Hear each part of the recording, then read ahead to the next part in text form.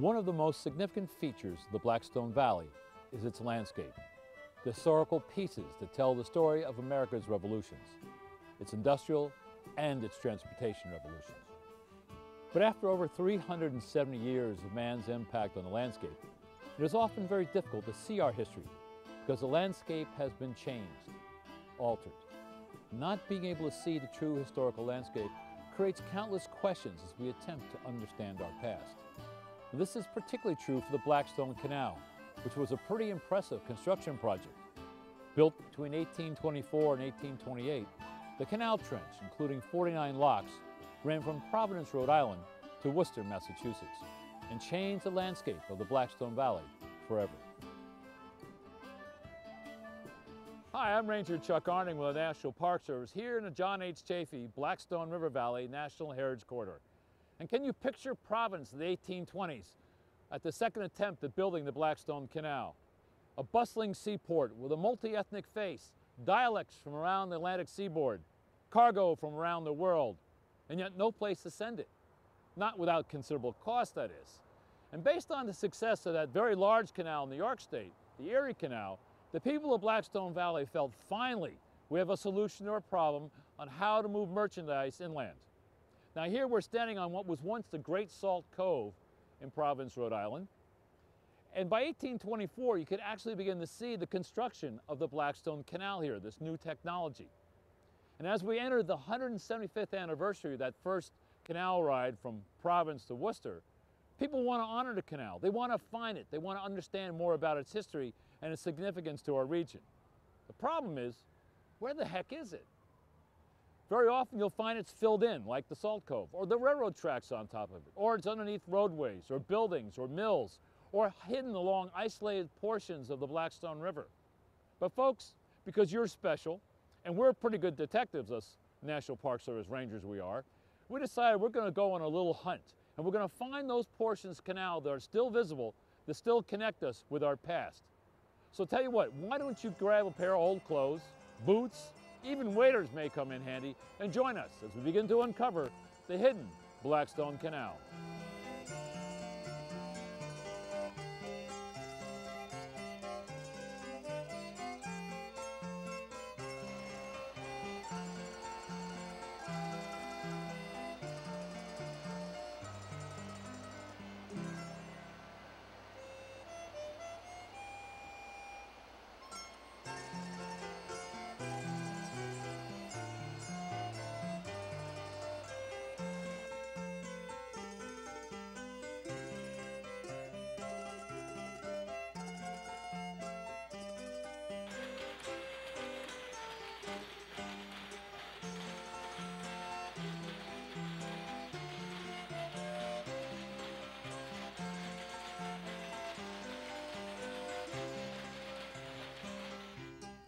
Being a good detective requires some good research skills, some intuition. A little luck is handy, but also a map. And fortunately, when we're looking at the Blackstone Canal, we have a map. It's called the 1828 as-built map of the Blackstone Canal, also known as the Phelps map, named after the engineer who drew it. And it's a fascinating piece of artifacts to help us understand this fabulous canal. Now, right now, in a nice warm environment of the Rhode Island Historical Society Library, my good friend and ranger colleague Kevin Kleiberg and Rhode Island Preservation and Cultural Heritage historian Rick Greenwood are actually going over this map, and they're going to explain it to us so we can understand better what we see here in the field, what was actually written in 1828. What's fascinating here is how much the cove had changed even by this point in 1828 from the original natural cove. Right, from the Great Salt Cove that the Narragansetts knew. Weybosset Point we can still see here, but look, it's been crossed by bridges. And there's this new structure up here, yes, washed in red on this 1828 map of the canal, creating the canal basin. So it's already closing off part of the cove.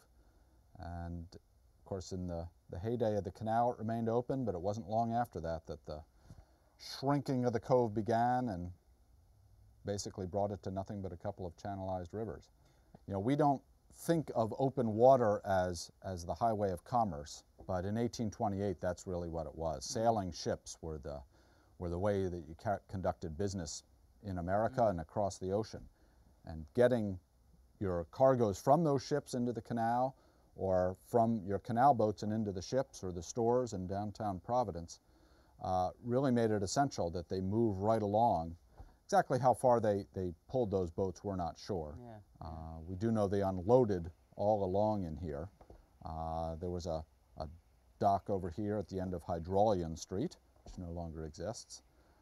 And I think it depended on the merchants, because these were all merchants' Right. wharves along here. And while it looks like a street, during a busy day that would have had dray horses and wagons and carts and people moving these goods back and forth all the time. Rick, maybe just briefly you could tell us a little bit about what's this this pinkish reddish blob sitting here at the bottom of the canal. Yeah, right. Canal basin, yeah, we see the clue there. And as you say, Kevin, the Salt Cove, a natural tidal feature, is already being manipulated by the busy beavers in Providence. They've constructed this artificial dam across here with a spillway in case there's too much water in there. And then over here, a lock. Not one of the lift locks that we're going to see as we move uphill to Worcester, but a guard lock. A tidal lock, essentially, that allows the boats to get into a low water cove because this tide is rising and falling.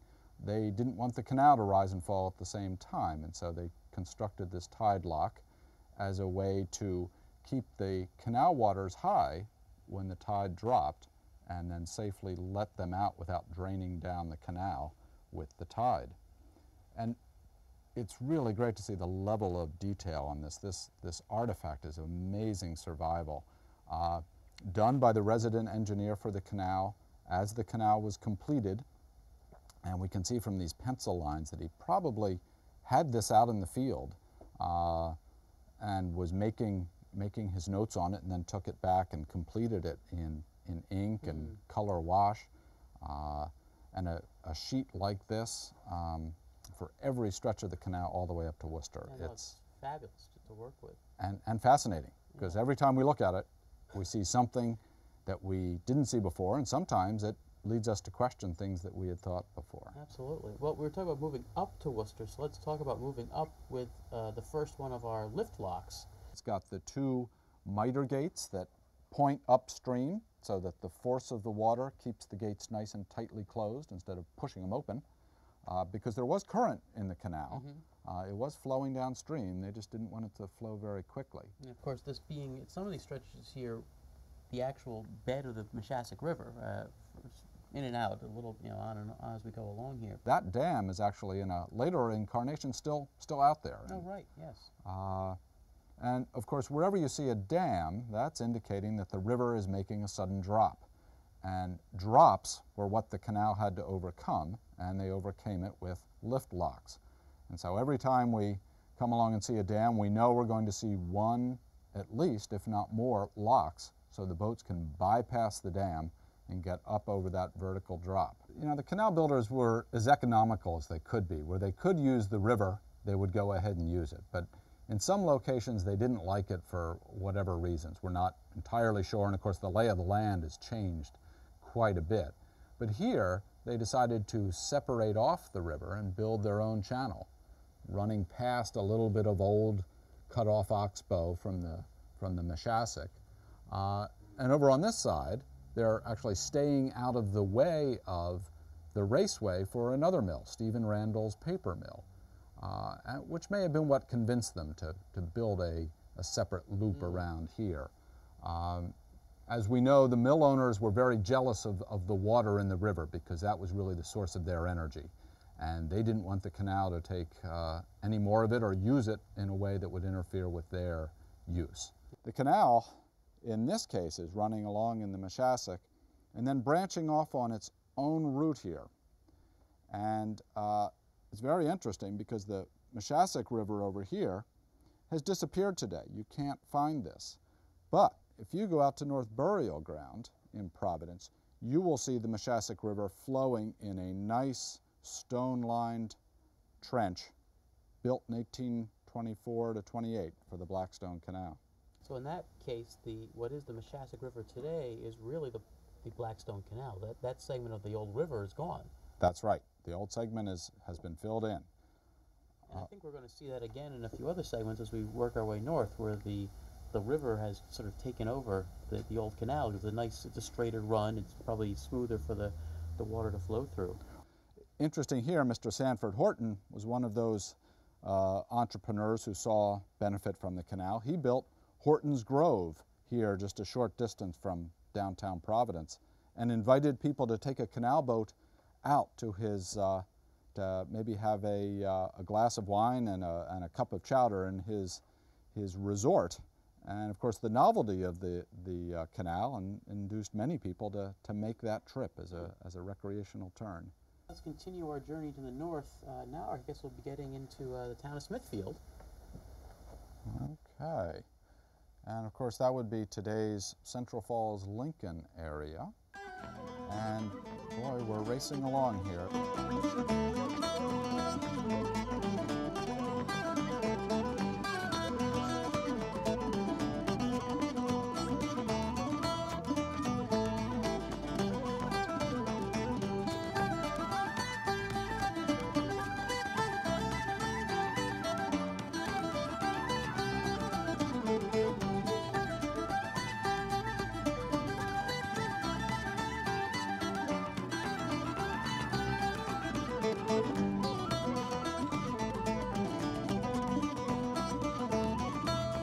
See here the towpath bridge continuing over the Mashassack River.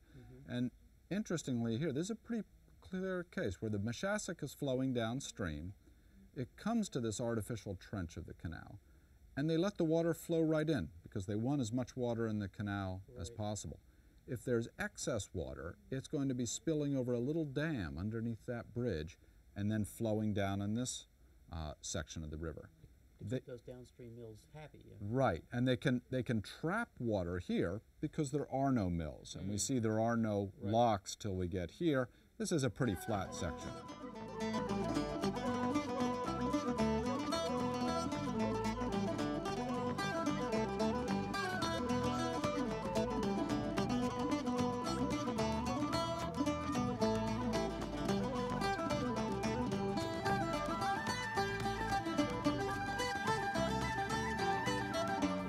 Change though, we see 1, 2, 3 locks right on top of each other heading into Scotts Pond.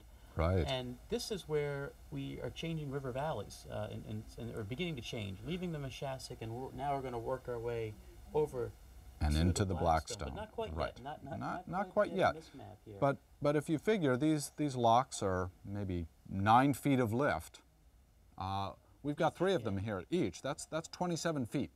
That's a significant stepping up that they have to do here.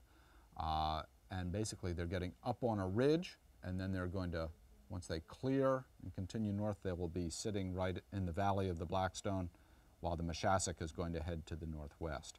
A landmark that we can identify here, the Scott's Tavern, which is actually still there, now an insurance company, but at the corner of Lonsdale Road and Walker Street. A tavern that dates back to colonial times and a real landmark for travelers along the way. To help us learn more about the canal in today's landscape, we're going to join Dave Barber, President of the American Canal Society.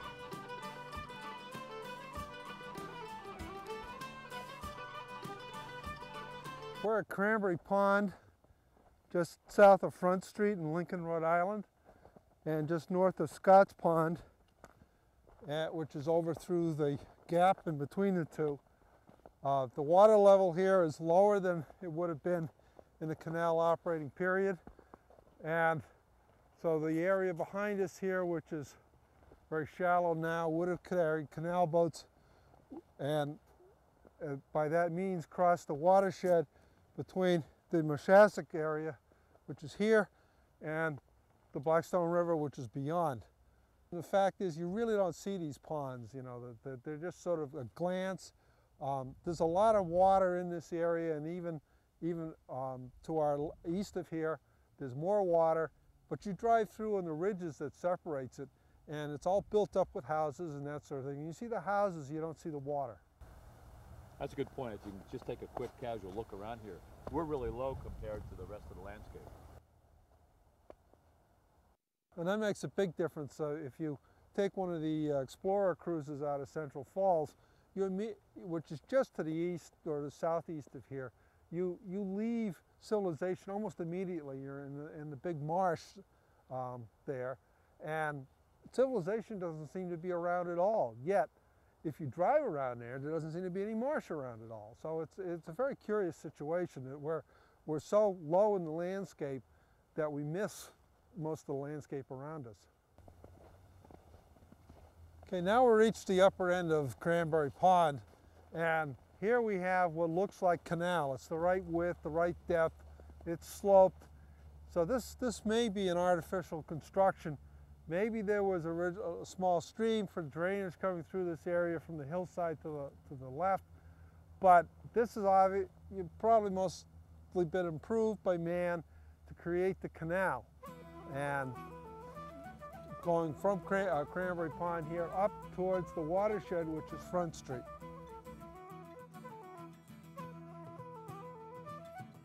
And Dave, if we go up a little further, we'll be able to see the connection to where the Blackstone comes into play. Well, yes, this is where we cross from the Moshassuck Valley to the Blackstone Valley. And although it's called the Blackstone Canal, the southern few miles is actually not in the Blackstone Valley at all, but in the Moshassuck Valley. The thing was that by the time the canal was actually built, the mills were all built along Central Falls and various drops that occur along the river down to Pawtucket. And to go through that area would have been rather difficult. Would have had to buy expensive land, and who knows what other kinds of legal problems they would have had. Plus, they really didn't want to go to Pawtucket, because Pawtucket is not the largest city around. Providence is. And by crossing the watershed here and then maintaining this elevation all the way up to Ashton, you could route the canal to the cove in Providence, which is a really important economic point in this whole geographical area. So this is very important that they could cross the watershed here by raising the heights of these ponds and by carrying what on the other side of Front Street is an elevated canal bed all the way up as the river, which is to our east, rises up the valley till finally they merge at Ashton. And if you look in this area, it really begins to make sense now. You can see from that canal bed there as we head up here. Because right up there is the Pratt Dam. There is what we know as the beginning of the bikeway right now. Right, just north of Lonsdale Mill Yard. So you can really make the connection between here and the true canal. What does this show us? The Great Oxbow. And look how close the two are here. And of course, this is right where the Blackstone bike path runs right along the canal towpath today. Right, so this is where today, folks, this is the spot that people are probably most familiar with in Rhode Island today, because this is the spot for the past couple of years they've been able to walk and bike along. And so where this, where the wash is where they're out there biking and They're there. This is undoubtedly the best preserved section that exists in Rhode Island. And it's if you've been out there, you realize how much higher you are when you're up in the canal than you are in the river. And this is a great example of how important those locks were. Because by lifting up down there at Scott's Pond, they've been able to get up to this height while the river drops dramatically. Mm-hmm. And they stay at this higher level as they move along. Here we're 6 miles, 7 mile, 8 miles right up there. And by the 8-mile marker, we get Gardner's Canoe Rock. And that's a spot we want to take a closer look at, getting out there in the field and getting a chance to see the changes at the Canoe Rock as well as what's going on with the bike path today. So great, you know, here we are in 1828 on the map. Let's see what it looks like in the field today. Well, we're here in one of those more hidden aspects of the Blackstone Canal with Al Kleiberg, a noted independent researcher, scholar, and historian here in the Blackstone Valley. We're here on a really cool piece of the towpath and the canal that most people never see. Yeah, this is probably one of the most beautiful sections of the entire canal. It's called Canoe Rocks. It's located in the old mill village of Quinville in Lincoln, Rhode Island, and we're about 100 feet west of the bike path, and thousands of people walk by this and never get to enjoy the beauty. It's a really interesting place with lots of canal artifacts as well. Right. It took a while for people to realize that this is where the towpath actually went, because they assumed that it was broad and wide. But it's only perhaps 4 or 5 feet wide, but the horses followed each other in single file, and so it was one of the narrower passages along the 45 miles, but it worked. Al, as we walk along this towpath a little bit here, why do you suppose this very pristine part of the canal has been preserved so well? Well, Chuck, I think we start with the geology, and obviously the sloping walls, once they were cut and were polished by storms over time, became one of the permanent features of this section. And what's really interesting is the cut stone, which is also under where we're walking, but across the way as well, was so well done by the Irish workmen that, in spite of the fact that occasionally trees tumble down and the roots rip it out, it hasn't had any maintenance in 175 years. And look at the quality of that stonework. It's really quite amazing. It is. It just, again, talks about the skill of these folks who built Right. the canal. Right. It's amazing right through there. And I guess that's part of the story, that up and down the canal, the craftsmanship that went into building it was remarkable. Well, we were fortunate that the Erie Canal completed its work when it did, because it made it possible for Holmes Hutchinson and Benjamin Wright to go to New York and to recruit the Irish workers who had spent the last few years building the Erie. And so when they came not only with their skill sets, but they also brought their tools. And they had had similar issues in building the Erie. So this is perhaps an unintended dividend of that. Al, there's a little mystery here by the Ashton Dam regarding how did the horses manage to pull the canal boats weighing up to 30 tons and get over that huge rock cliff there by the dam?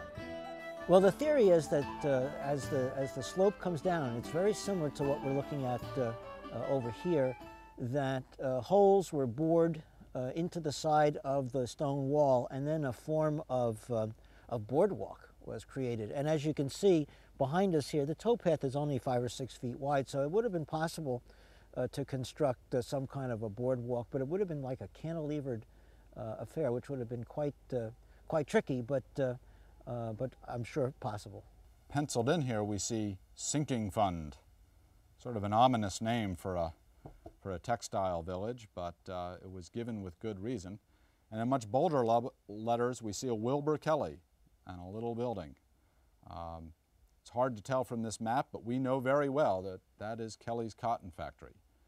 Kelly's Cotton Factory began as the Smithfield Cotton Factory, and Simon Whipple and a group of his neighbors joined together with a George Olney, who knew a lot about machinery, to construct this factory. They began in 1809, but as the name Sinking Fund suggests, they had a hard time harnessing the Blackstone River and building a dam out here.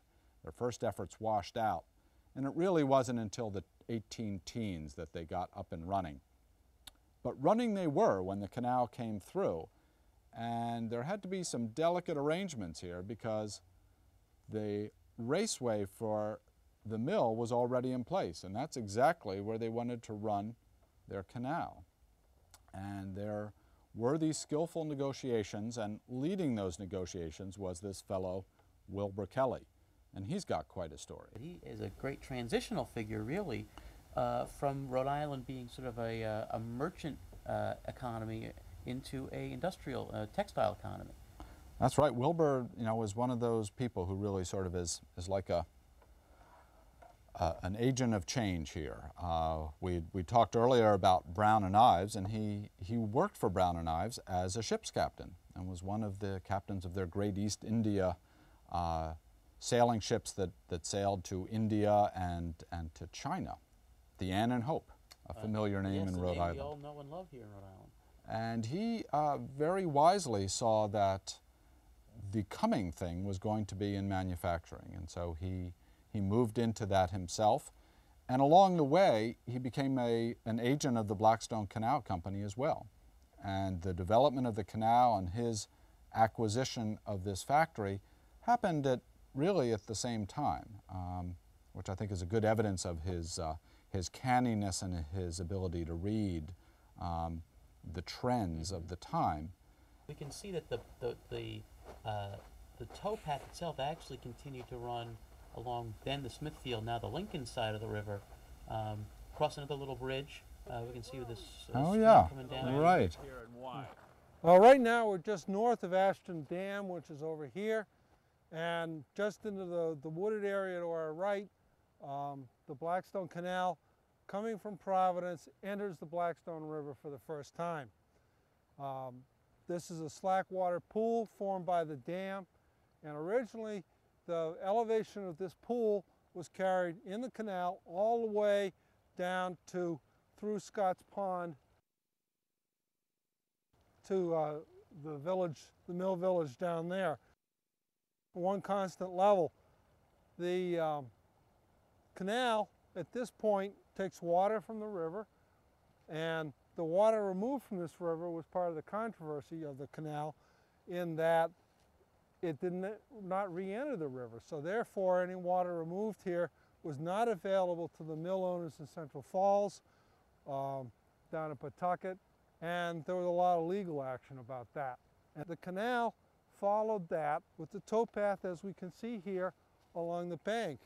And it had to do that because if we look to our left, you'll see there's a rock ledge here. And to blast out a canal through this ledge would have been very difficult and expensive. So instead of doing that, they used the river. And the Blackstone Canal does this several times on its way to Worcester, at other similar places where there's ledge and a narrow valley. However, that also causes a problem in that if the river is high in a flood or very low in a drought, it affects the navigation, and there's nothing that the canal company can do about it. And so that's one of the problems when you're looking at uncovering the hidden canal, is the fact the landscape has changed so dramatically since 1828. Man, nature, reclaiming land has Right. changed how we see the landscape today. Let's take a little hike up here and see how this towpath goes here as we make our way north toward Manville and Woonsocket.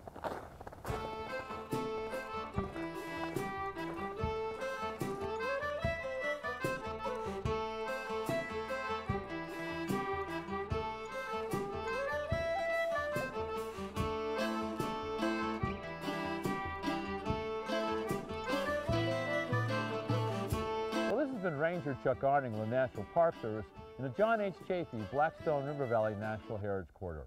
And one of the more fascinating aspects of our story for uncovering the hidden canal, all the stories about the men who built it and used it. Folks like Samuel Horton and his resort, visionaries like Captain Wilbur Kelly and his mill, entrepreneurs like Stephen Smith, men who saw the vision of the canal and figured out a way to incorporate it into their business and then make it work. The other fascinating aspect is how many people stories end up in this engineering story. Now, we still have a long way to go. We're actually here in the canal bed in the village of Albion with a bikeway right up here, and we still haven't even reached Woonsocket yet. Do I hear a sequel? You bet I do. I tell you what, folks, why don't you look for our part 2 of this story as we wander through the woodlands, the marshes, and the countryside of the Blackstone Valley in search of the hidden Blackstone Canal.